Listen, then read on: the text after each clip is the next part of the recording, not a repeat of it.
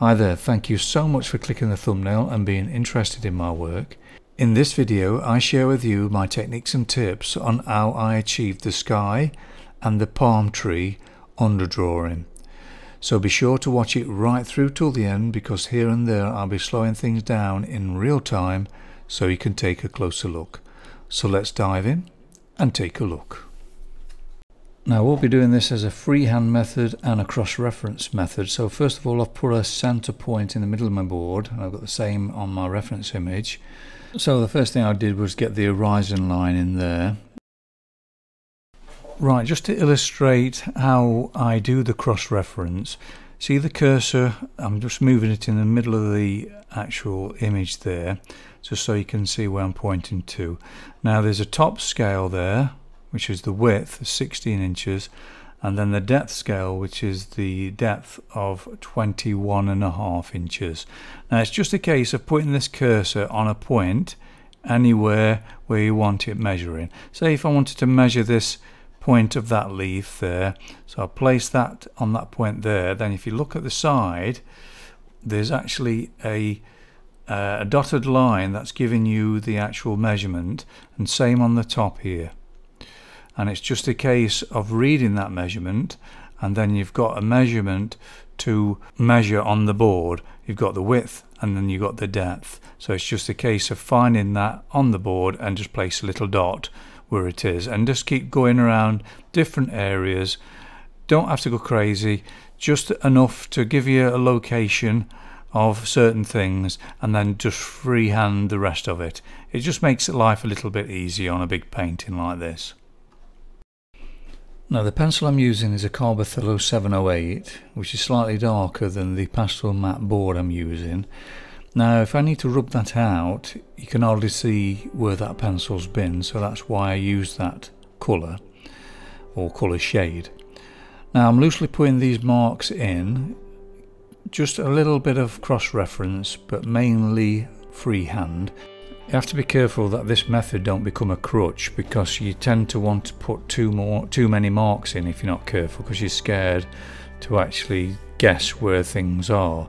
So I tend to just put a little bit in, but then carry on with the freehand, because it keeps the freedom of expression there, and it's more enjoyable when it's sort of spontaneous and free flowing, because it can become quite mechanical if you're not careful. Now the razor I'm using is a Faber-Castell kneadable razor, really great to have in your kit, because it really does take it off the mark quite cleanly, and it don't damage the surface of the pastel mat. So this is the outline almost complete now, because the underdrawing is where I start shaping everything and start putting the form in. Now just keeping the pencils quite simple, just using a light ultramarine, blue, white, and then the grey. Now the reason I'm using grey is because it's a neutral colour, so I can always change that to any colour, not create any mud. So that's why I'm using grey to draw out the underdrawing.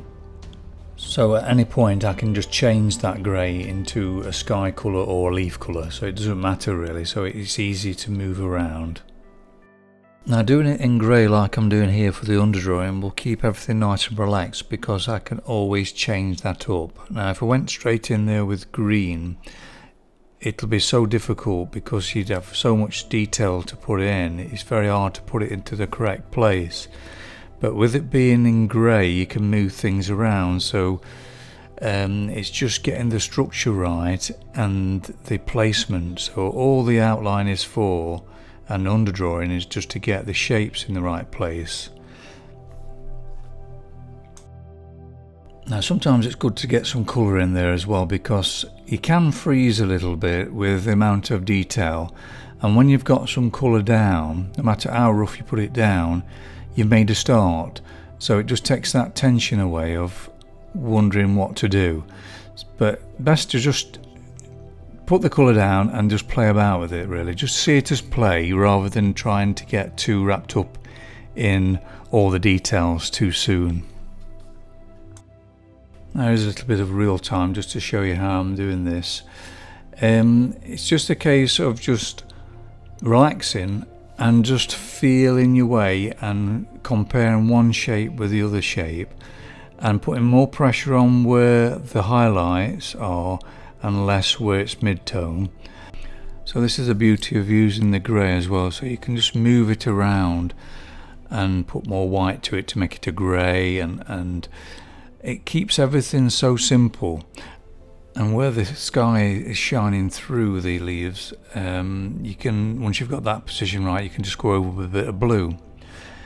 So it's a case of just keep persevering with it and just take your time and just enjoy it really, and just feel the freedom, just let it flow from you. Keep out of the mind, because if you go way too much into the mind and try and look at all the details, it'll freeze you. So keep the reference image quite small so you see the shapes easier.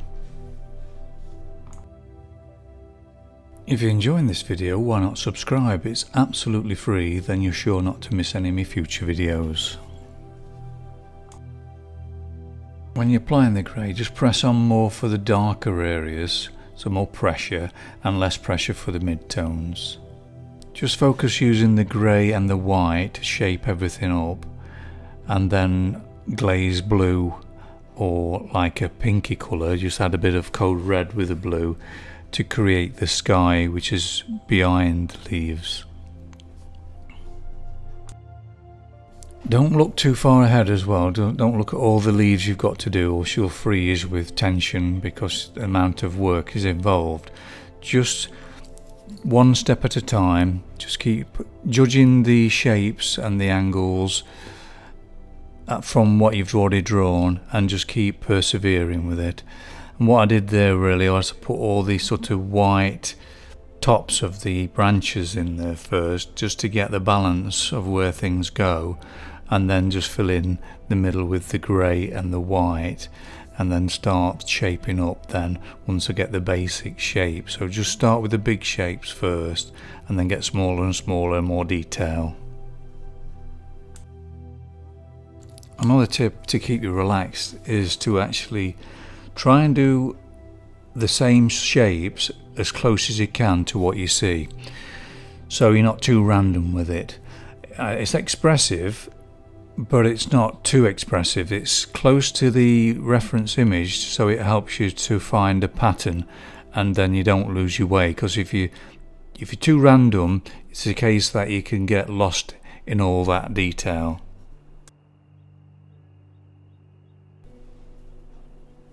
Now when you're putting the sky in, you'll find that it's quite sort of grainy to start with, because it's a standard board, the pastel matte surface. So you need to sort of build up the layers, so you have to be patient with it. So I'll put some pigment down, then use my finger a lot to rub it in. Here's the selection of pencils I'll be using for the subtleties in the clouds and the sky. Now using the grey pencil again now, just to shape the actual distant islands there, the shoreline. And once I'm happy with the shape, I'll just glaze over with a bit of blue and lemon yellow. Then I'm using a combination of different greys from the Carbothello. Some's more bluier, some's more sort of creamier. There's all sorts of different shades of greys that you can get in the Carbothello range. Really nice range to have. This one here I'm using now is a very light grey, which is ideal for the clouds, just to shape it up, rather than going with the white, because the white is too stark. Where that grey really just suits the sort of subtlety I'm wanting. I'd just like to take this opportunity to thank all my patrons for all their wonderful support every month. I really appreciate you pledging, it really means a lot to me. Now if you're interested in joining me on Patreon and would like the benefit of longer, slower and more in-depth videos, please find the link in the description below. This painting will be on there as a probably 5 or 6 hour long video. It'll be around September 2022 when it'll be on, but you'll be able to see it in more detail because I give all the brand names of the pencils and all the list of numbers I've used. Also I'll give more exclusive narration as well because I've got more time to explain things. So if you're interested in that, be sure to have a look at the link in the description below. So what I've decided to do really is to create my own sky, but keep it similar to the pattern of things there, but instead of that sort of fluffiness of the clouds and broken up bits, I've kept it more together and more sort of smoother. So basically what you do first is block it in with richer colours and more closer colours, so that's what I'm doing here, just blocking everything in. Then once you're happy with the position of it, just glaze over them with the primary colours. I'm using a cold red and then the ultramarine blues, and then I'm using an orange in places and also the lemon yellow. So mainly blending really with pencil over pencil. These chalkier Carbothello pencils are ideal really to sort of blend out. Now you can use the Caran d'Ache pencils which are richer in vibrancy. You can put them down but then smooth over them with the chalkier pencils, because then the Carbothello ones mix in with the pigment of the Caran d'Ache to create really nice, rich, soft colours. There's orange and ultramarine blue, which are going to create nice greys. So what it is to create a grey, always use the complementary colour. So complementary colour of blue is orange. So when you mix blue and orange together, it makes subtle either blue greys or orangey greys. It creates a natural shades, a natural sort of shadows. It creates quite an interesting feel to it. Rather than just using grey, I always try and mix them on the final coats to create this natural look.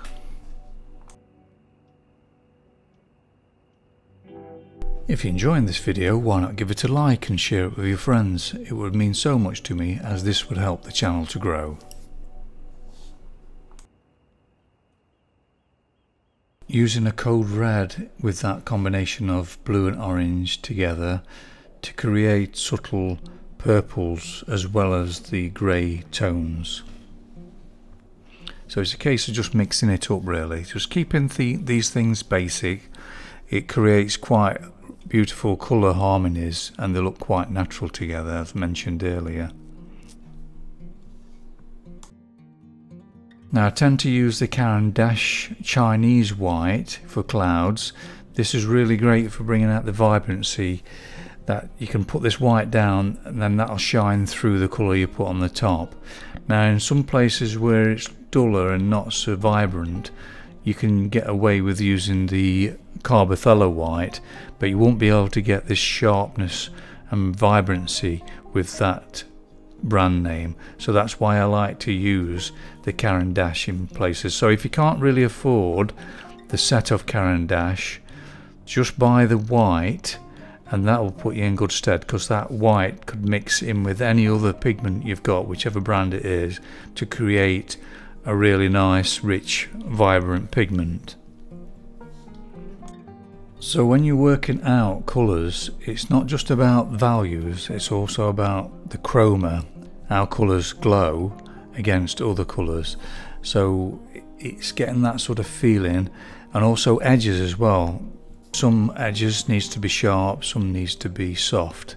It's all a matter again that balance. Now with skies, they tend to be more ultramarine blue towards the top of the sky, and as you go towards the bottom of the sky, towards the horizon, the more sort of warmer, more sort of turquoisey. So what I've used here is an ultramarine blue. It's slightly different to what you're seeing on the actual image there.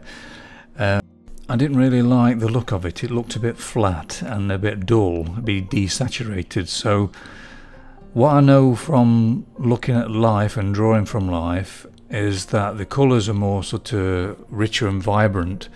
So what I've done is actually drawn from memory and changed it up a little bit. This is sometimes you have to do that with photographs, they're not always accurate.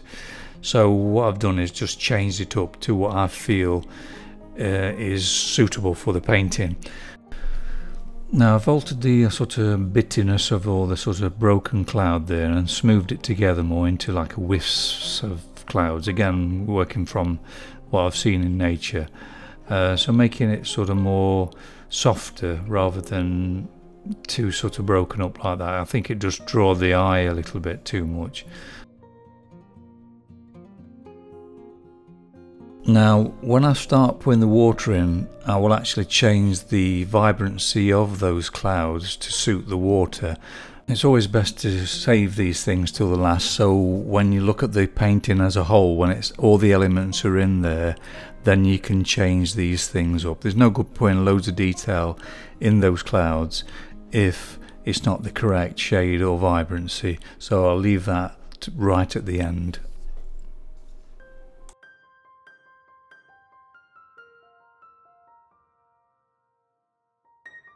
Just a little bit more detail here, some real time, so you could see how I'm shaping up the actual branches and leaves there. Just working through them, just putting some like light grey there I'm using, and then what I'll do then is glaze with blue on the top to create the right shade. But again, all this will be sort of subtled up when everything's in there, everything's in place. I'll create all the sort of vibrancy of what's needed.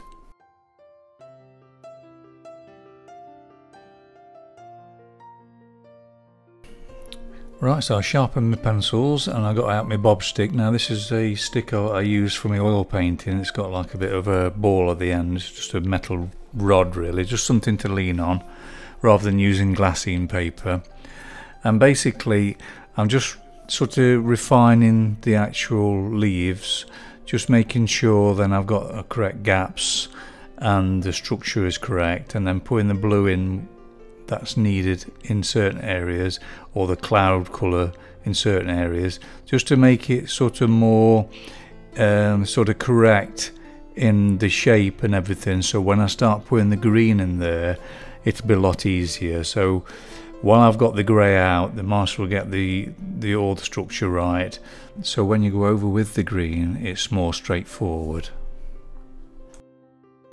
This is where it's really handy when you just do it using grey, because you can just put a bit of sky in there, a bit of cloud over the grey, and it's no problem at all. You're not creating any mud, and the colours are fresh.